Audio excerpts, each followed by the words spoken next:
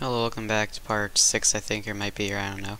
It's going to be showing you pathing. So pathing is, cameras is kind of for cinematic stuff, I'm not going to go over that. Pathing is basically creating places that you don't want people to go, or do want people to go. So I could, for example, let's say, click right here, and we can do no pathing right here. Basically, and you cannot have units go into this area right here. Let me see some other things I could show. Oh yeah, so this basically would be kind of no building. You can combine them too. You can't build there. You can't burrow. For some units have that ability. And you can't do stuff like that. Okay.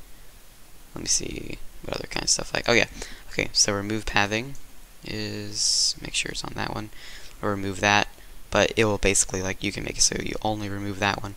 Let's say we want to remove that one. We can do, I think that was, yeah, no building.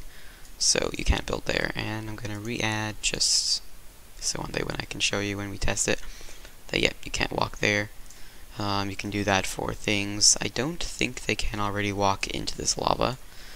But one thing you can do, let's say if we do want them to walk into that lava, is we can, where is it? I think this was, yeah, okay. Add ground basically so that they can just walk, create like a kind of bridge through. And one thing is though, they will kind of do this, I can't zoom in properly, but they will kind of walk down and then just drop down and we'll keep walking, drop back up. So basically, that is, if places that they couldn't go before, you can just let them go. I don't think they can go, I don't think ground units can go onto the hills. But in case they can't, you can just make it so that they for sure can. Let's say you want to be able, because, okay, one other important thing is that that will only restrict ground units. It will not restrict, what is it called, flying units, so you could still fly over this thing. If you want to restrict that, you can just click no fly zones and create no fly zone. You kind of have to judge it, but you kind of could double click it on there, and you could make the radius go up a little bit. Okay, you can also actually make that appear if you go to, I think it is view, show pathing. Yeah, there we go. Okay, that was it. So basically, if I were to double click on that again, you know, I can make it super short.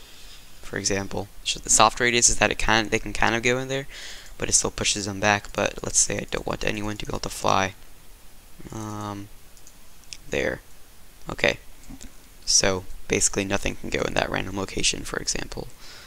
I think I covered about, don't worry about that, some of the most basic kind of things. You can always, different shapes if you don't want them to go in that area there. But that's basically pathing.